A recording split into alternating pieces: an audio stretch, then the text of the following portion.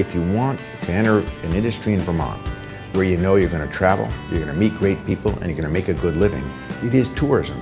This business is fun. It's really fun. Doing this career in Vermont is exciting.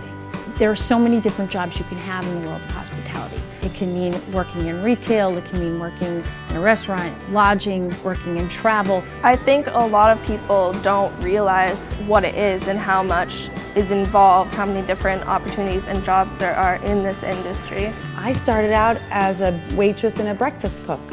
I got my degree in culinary arts. I eventually opened my own place. The hospitality industry is a great place to start, but it's also a great place to grow a career. You know, customer service, working with people, working within a team environment.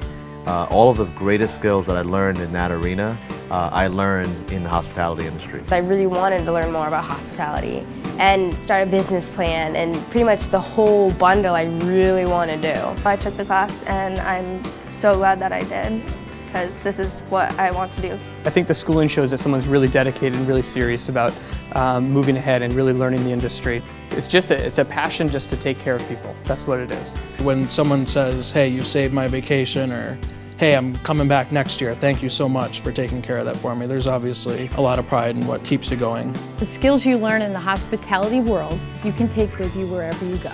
And I think it's very important in any business, in any realm that you're going to go, that you take those skills with you.